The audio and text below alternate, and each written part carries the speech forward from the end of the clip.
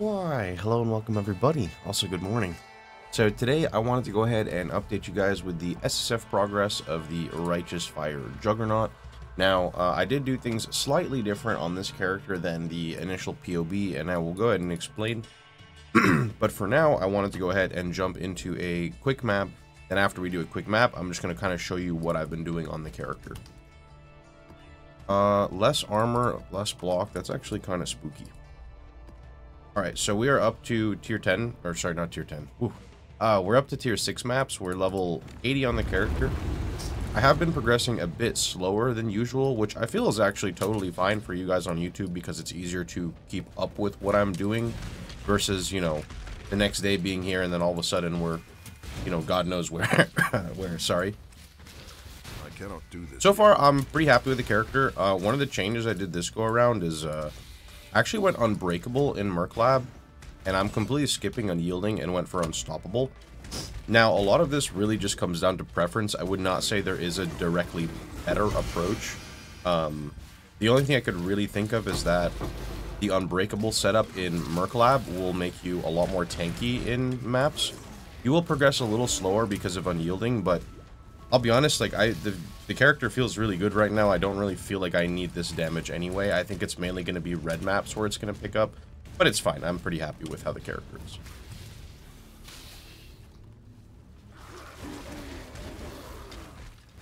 is. So far, we are still deathless. I'm sure that's going to change at some point because I play a bit reckless, but things are pretty smooth on the character for now.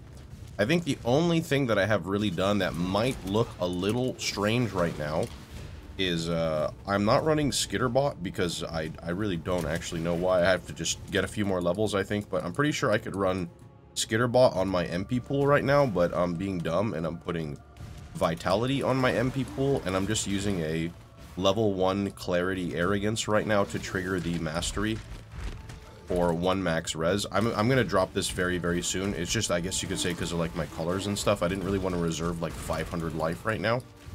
Even though with Unbreakable, I feel really tanky, so I just need to kind of do that.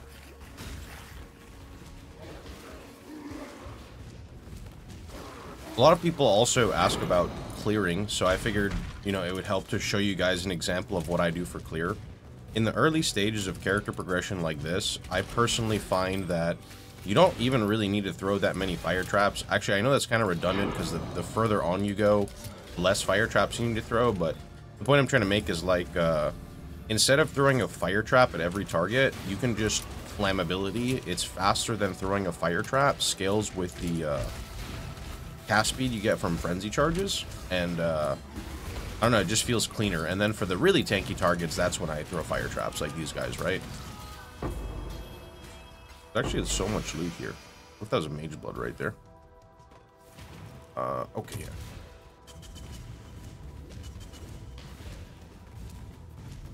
Yeah, character is feeling pretty solid. I'm above 20,000 armor. It's just that this is a reduced armor map. If this was a red map, I'd probably re-roll it since my gear is really bad, but I'm not really in red maps right now. I guess you could say in the early stages of PoE, this is what I think tricks a lot of new players, is the way map modifiers kind of scale. When you're in white tier maps, the modifiers are not that punishing, so you can run a lot of them. And then when you push into like red tier maps and even some late tier yellow maps, it can get a lot more scary. The map mods you used to run like 20% less recovery turn into 60% less recovery, which there is a very big difference between those. Is this double boss? Oh, it is. Cool. I have this weird thing where I love doing ritual early on in the league. In any league, actually in SSF in general, I do like ritual. I don't spec it on the tree, but I like running it because of early potential 5 links, corrupted jewels for like corrupted blood immunity, and just like very rare and niche drops, I guess you could say. I feel that it's really worth it in SSF. Where'd the other rituals go? There we go.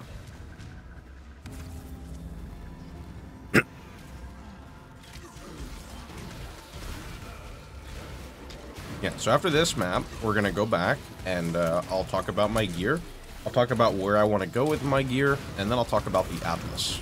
And then I guess just for DPS checks, I'm currently 85k with my frenzy charges. And on my fire trap, we are rocking 126k.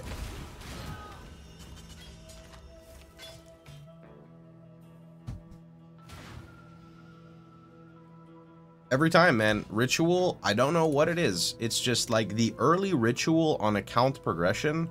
For some reason, I really wish I could pinpoint the answer. We could just call it streamer RNG. It just really seems to pay out.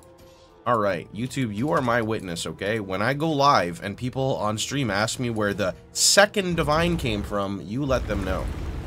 Yeah, we actually got a divine drop in Act 5. Okay, so let's talk about the gear. All right, I got spooned a weapon. I was in white tier maps and I identified a +1 spell skill with dot multi. So what I'm doing now is waiting till I unveil fire multi, and I'm gonna craft fire multi as my third suffix, and then maybe try to exalt for, I don't know, fire damage or something. I'm not really sure. The weapon I was using before this is this weapon here. This weapon is 17% fire multi with fire damage, but on the skill tree, it actually had fire exposure. And fire exposure is not bad to get, especially when I don't like using Wave of Conviction, and I don't have Eldritch currency yet, right? It's very early on. This weapon is pretty shit. Doesn't do anything for me. I'm probably going to try to maybe merge a different one onto this weapon, because this is a pretty good weapon. It's got 12 multi, but when I craft fire multi, it's going to basically be +1 30 multi, 30% increase, but +1 spell skill is just better than +1 fire, because it affects things like your determination and your malevolence, right? So over here, we've got flammability with life tap. Just a standard setup with my purity of elements. I'm actually kind of getting ready to drop purity of elements. My res is actually incredible right now. Like, if I turn it off, it's just shy, but a lot of my gear is not super good yet. Helmet.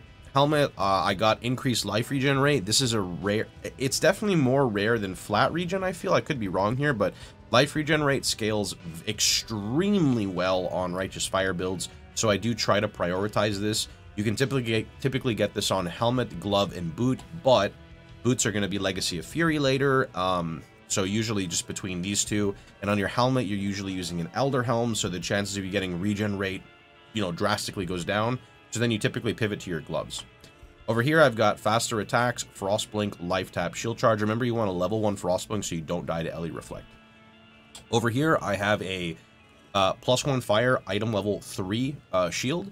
So one thing that a lot of people forget is item levels on equipment.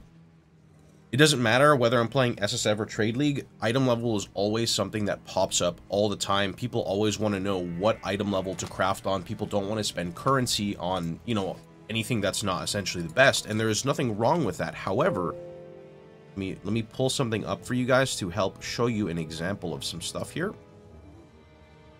All right, so this is PoE database. I basically have modifiers bookmarked, so when I click this, it literally just goes to modifiers. So from here, I just click the offhand shields, right, int. So if I go over here to look at plus level of gems, we all know how plus level of gems work, right? As a caster, your gems are, as anyone, your gems are capped at 20. Casters scale heavily off of gem level. So going from level 20 to 21 is huge for caster builds. That's just how they scale. Attack builds are typically scaled by their weapon. Caster builds are scaled by their gem plus the sum of all their increases and multipliers, etc., right? It is a item level 2 requirement to get +1 fire gem. So what does that mean? Well, that means that, say you kill Hillock on Twilight Strand, he drops item level 3 gear. Because the gear is so low item level, there are very few modifiers that can roll. Why? Because nothing else can roll. For example, All Res requires item level 12. Mana Regen requires 2, but that's only 1 roll. Let's see what else is there. Like Chance to Block, you can't get that. Avoid Ailments, you can't get that. Faster Start, you can't get that. Maximum Res, can't get any of these Maximum Res. Hybrid, you can get this. What else? But you get the point, right? So if you actually just pick up like an item level 3 shield and alt roll it or fossil craft it, you probably won't have fossils in SSF, but if you alt roll it, there is a very high chance you get it within like 50 alterations, right? By the time you get to maps and you've done a few maps, that's not a problem. And then I just got like 15 life and block. Nothing crazy, but essentially what I'm going to do with this now is I'm going to regal. And then I'm just going to craft either a resistance or I'm going to craft life. And it's good to go, honestly, until I get like a proper shield. Okay. Amulet. My amulet essentially is a int amulet with dexterity, because those are the two big stats I want on Jug, right? Int and dex. So I've got % armor on it with fire damage. Nothing really too crazy. Amethyst ring. Amethyst ring because I'm trying to get my chaos resistance up right now. So it's just an amethyst ring with life, dex, and cold res. Body armor is pretty boop.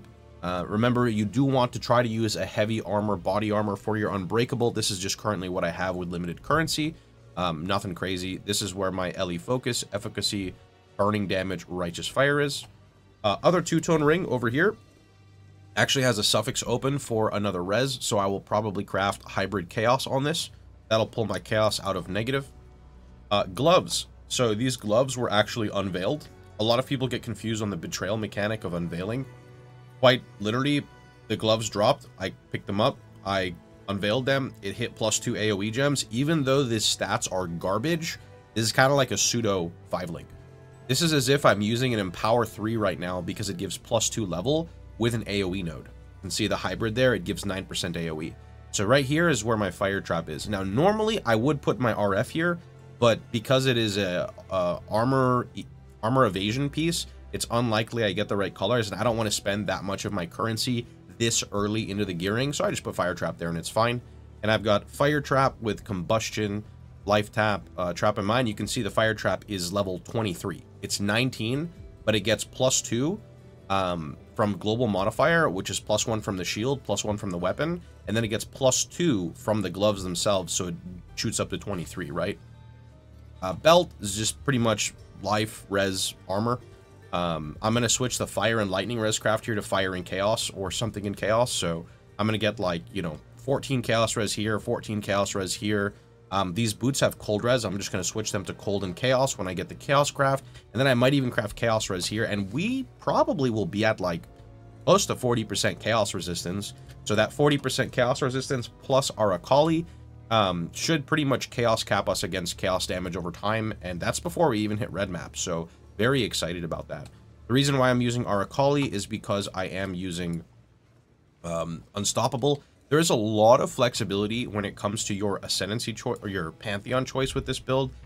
You can run Brine King for freeze immune after you drop Purity of Elements. However, if you are in the Unstoppable variant, you don't need the freeze immune because you are unaffected by freeze. So that means you can pivot into our Icicle for reduced damage taken from over time and the chaos res.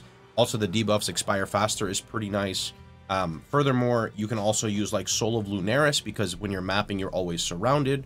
You take reduced LE damage if you've been hit recently. As a Jug, we get hit a lot. So there's a lot of flexibility here. And I just realized I never selected my Ralakesh. All right, perfect. So as for my tree right now, you can kind of see it's very similar to the POB. I just don't have Unwavering right now because we are in the Unstoppable variant. And I don't want to drop Call to Arms yet. I'm just not, what is the word I'm looking for? My gear is not really up there yet, so I can't drop this yet. Maybe in like, I don't know, 10 more levels? 15 more levels, we'll drop it once our gems hit 2020 and clearing feels good, or maybe till Legacy.